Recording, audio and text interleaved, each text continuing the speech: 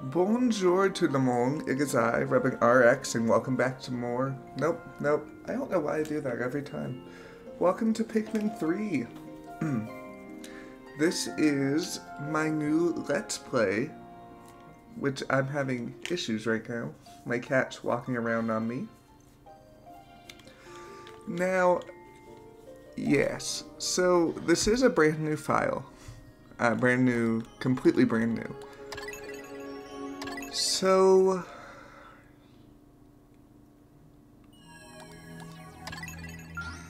I thought about this a lot. I don't have ultra spicy difficulty unlocked, but I've decided even if I did, I probably would only play on hard, just so I can get through this faster, because ultra spicy really just kind of slows things down. It doesn't necessarily make it harder. Which I'll work into that more in a second. But for now, let's just get started on a hard mode. Galactic date 20XX. At the far reaches of space lies a planet on the brink of ruin. The planet's name? Kopai. Due to a booming population, booming appetites, and a basic lack of planning, Kopai's inhabitants have all but exhausted their food supply. Their only hope is to find another planet with edible matter. Accordingly, they send unmanned scout vessels called Sparrows out into space. To their dismay, the search is proving fruitless. Just as they're about to give up, the final vessel reports back with news of a miraculous discovery. They mobilize to investigate the planet, which they name PNF 404. Kopai's last hope rests on 3 intrepid explorers.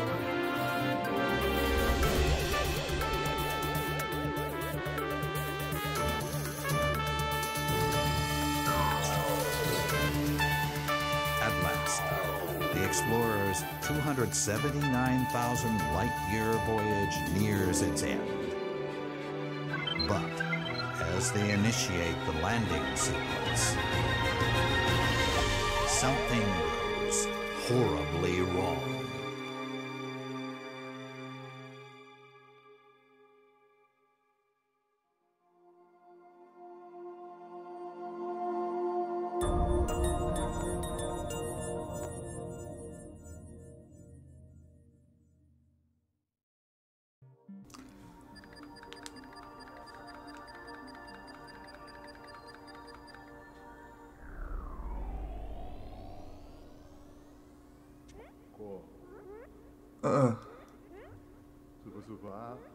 What happened?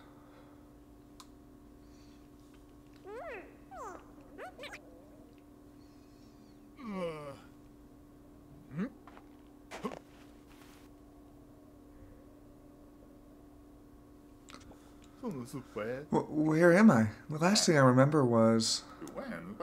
Oh, of course! This must be PNF 404.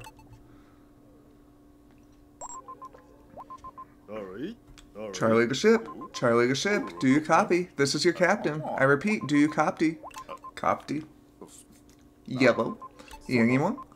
There's no response. Where's my ship? My crew? Captain Charlie. I managed to escape unscathed, but what about the rest of my crew? They could be anywhere on PNF 404. I've got to find Alf and Brittany. I sure hope they survive. Move with L. If you get stuck, you can turn on hints. Never gonna touch that. Actually, maybe I'll show it. Keep moving ahead.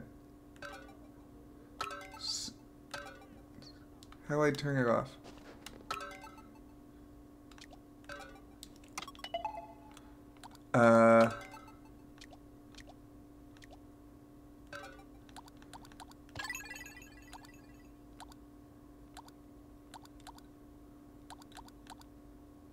I don't know how to turn off these arrows.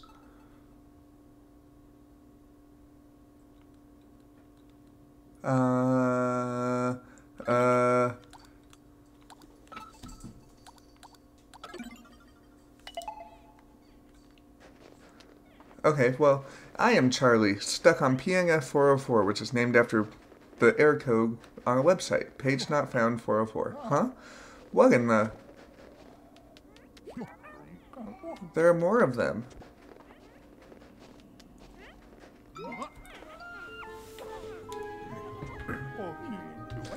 I seem to have wandered into a strange neighborhood. Why are they coming closer?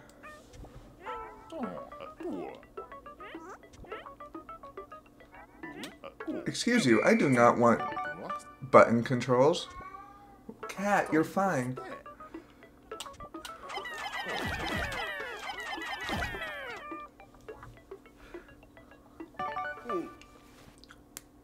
Oh!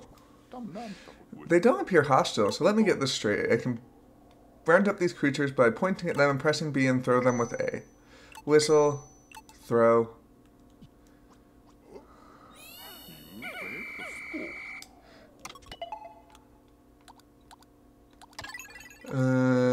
Gyro on. Cursor control is pointer? Yes. Hint display off. Cat, what are you doing?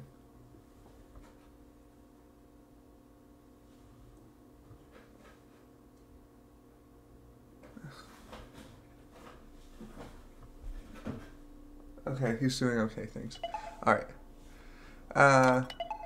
Shoot.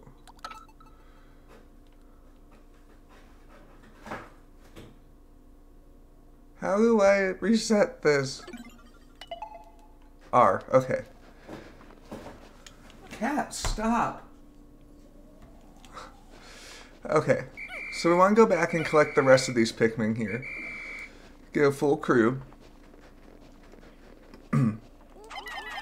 As we can see in this one, the pointer shows what color Pikmin we're throwing and how many Pikmin we have left to throw. This is really loud in my ears.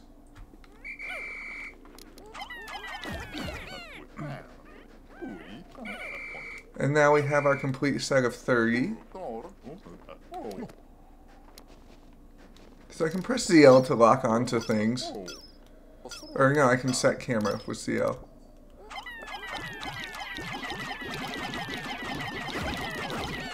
So the big mushrooms you have to have latched onto. You can hit the small ones on the top. But the big ones have a health bar. Not really too much here to find. This here is one of my favorite pictures from this entire game. I find this to be very beautiful.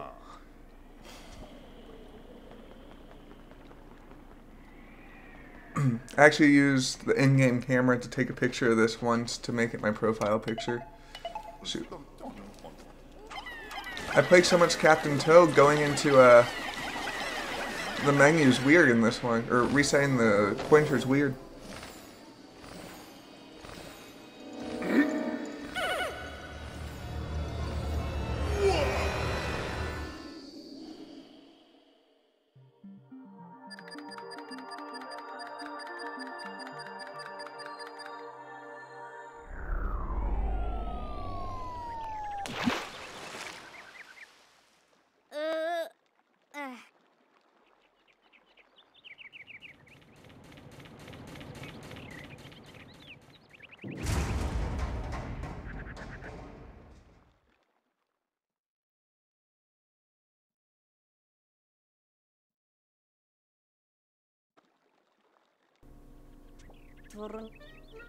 It's a miracle I'm alive and somehow unharmed.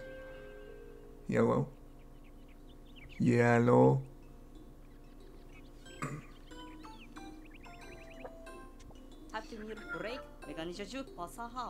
Just as the SS Drake was about to land, we lost control and had to make an emergency escape. During the chaos, I was separated from my other two team members, as well as the ship itself. As the ship's engineer, it is up to me, Alf, to find both the SS Drake and my crew members.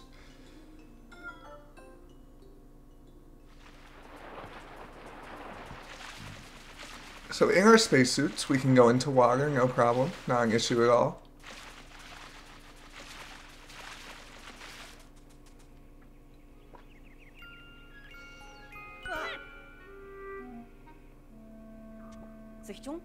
What was that?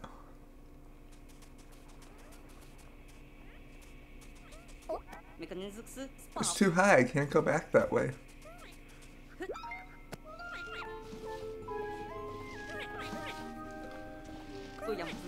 It appears that the specimen I just spotted has company.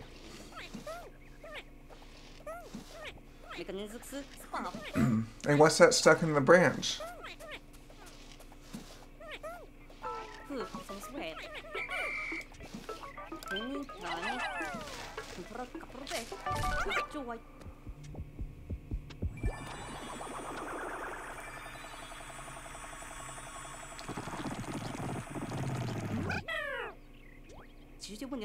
I was hoping that was a fruit, but it doesn't appear to be edible at all.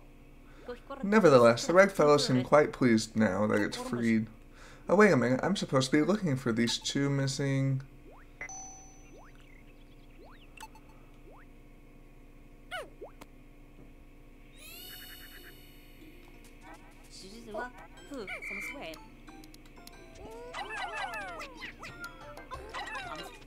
So here in this game, there are these tasks that Pikmin will automate doing.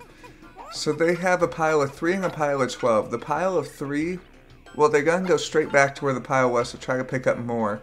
But since they're done with that pile, they'll automatically go to the nearest pile. The Pikmin AI is much smarter in this than it was in Pikmin 1 and 2. And one thing new to this version, well, there's quite a few things I want to talk about why I chose the deluxe version, because it was definitely something I was debating when it first came out, because I wasn't the biggest fan of the new controls in the deluxe version, so I figured when I do Pikmin 3, I'd do the Wii U version. But the camera is one of the things, but there are many reasons actually why I ended up going with this version, and it was through a second playthrough that I decided why. Oh, and when you accidentally whistle people doing their tasks, they'll just think, do you actually want to whistle me? You have to whistle them a lot more if you want to actually collect them. If they're not actually actively doing the task, you can whistle them and they'll automatically come to you. And when you're near them, when they end the task, they'll immediately come back to your party.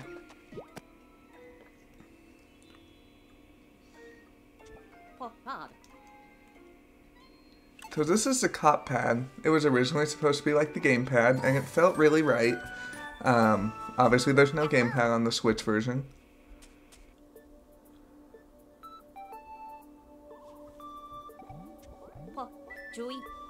Great, it still works. Of course I expect nothing less from Copite Engineering.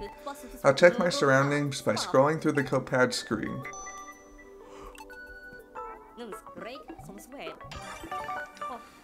Aha, the SS Drake isn't that far from here. Maybe the other 2 crew members are there as well. I best head in that direction. Now we can start exploring with the help of the copad. Use the radar to check the map and camera to take photos. Mine is to take photos, I already kind of talked about that, but let's go into the copad. So we have the map, and we have photo mode. Which, I mean, it's a photo mode.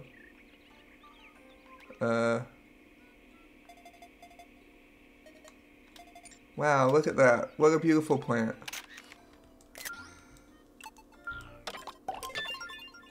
Shutterbug, use the camera to take a photo. These here are pellet posies. These are purple shear grubs. They're female shear grubs. They will not hurt you at all. So when you take a color of the correct pellet to the correct color of onion, it creates more Pikmin than it would if it wasn't that color. So because this is a red to a red, it creates 2 Pikmin from the 1. That thing is popping out some sort of sprouts.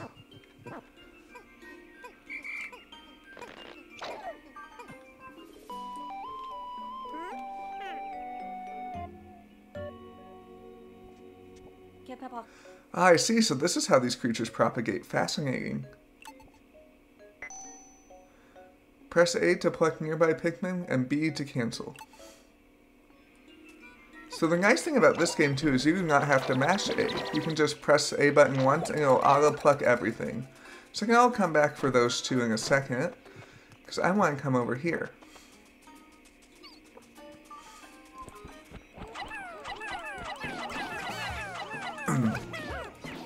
So I can kill all these shear grubs, and they can also take those back to the onion to create more Pikmin. This here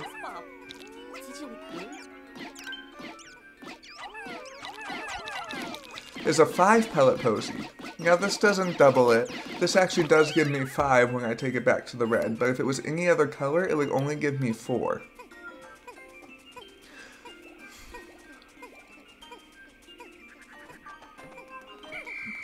There is a limit to the number of Pikmin that can actually grab on and help things. It's usually double the number, so like this can hold 10 out of 5. Sometimes it's smaller, like sometimes it's like 25 out of 15.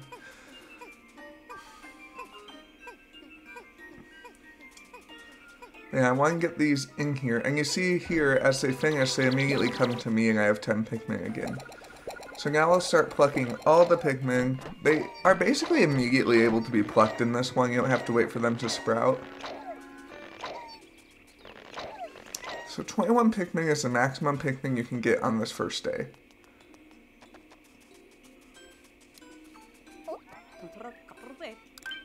So if I lock on to something and I hold A, it automatically throws. This is the big reason I decided this version over the Wii U version. This was not something in the Wii U version. And they really take advantage of it in this one. And I'll show you what I mean later. Oh look, an SD card.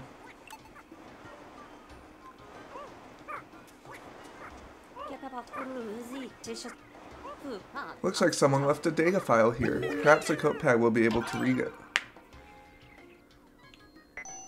The onion is like a nest for Pikmin. It gives birth to them and provides them with shelter.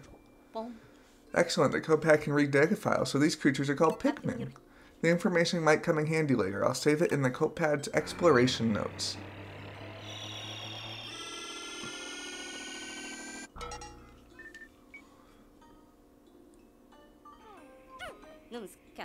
I don't think Captain Charlie wrote this data file, so who did? Could there be other intelligent life forms on this planet? Did you hear that, Pikmin? They called you stupid. Soup. Coat pad. So if we go into here, we have that, and we have controls. Oh, we don't have new ones. I thought we had a bunch of new ones we could read.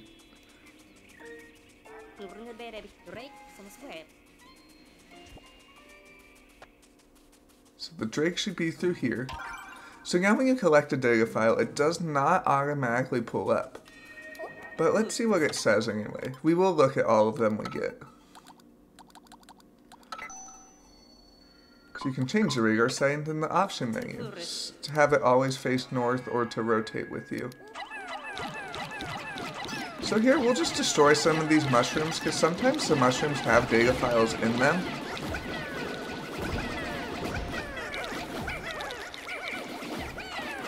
And I want to try to collect as many data files as I can. So I believe this is another tutorial. Who built this wall here? More signs of intelligent life? So I can lock on and do X to perform a charge attack, which works a little differently in this game, and it's one of the things I'm not a huge fan of in this game. The other thing is having to constantly reset my pointer. It gets very off-centered very quickly. My crew could learn a lot from this kind of teamwork.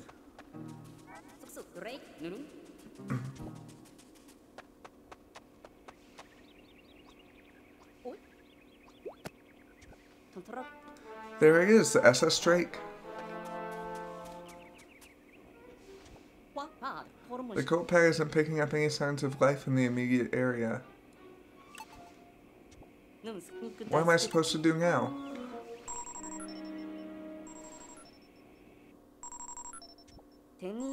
Incoming transmission. Who could it be?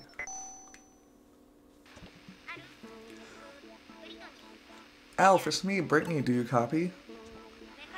Thank goodness, you're with the SS Drake, right? I made it through the landing in one piece. The thing is, I'm trapped somewhere. And I'm starved.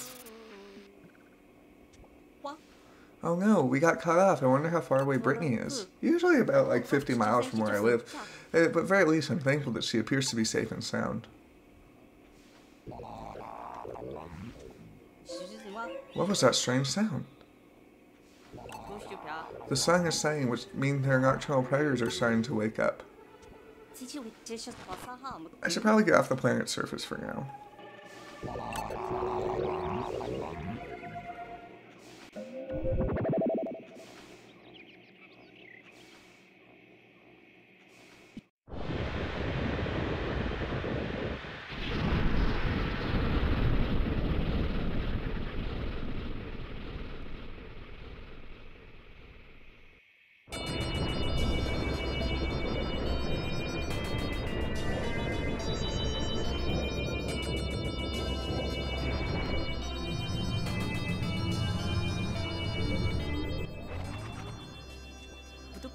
Most of the supplies we brought with us from Kopai were destroyed on the crash landing. We now only have 3 days worth of edible provisions left.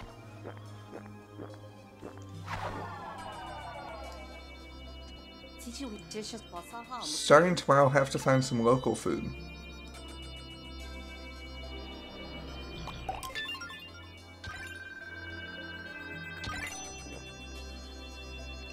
So yes, we can view a replay of our entire day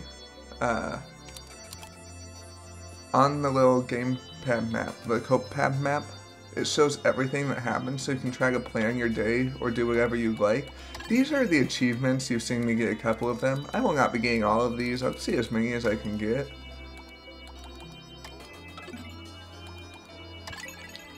And the reason you might want to review your day is because there is a chance that you can, or as time progresses, you can redo your days and maybe you find something you could do differently and just immediately go back. We won't be doing that at all in this playthrough though. We're shipwrecked on this planet. Some creatures called Pikmin helped me find the SS Drake, but our cosmic drive key is nowhere to be found. We won't be going anywhere without that. Luckily I made contact with Brittany and we will set out to find her tomorrow. When I took off in the ship, the youngin took flight as well. Odd, but amazing.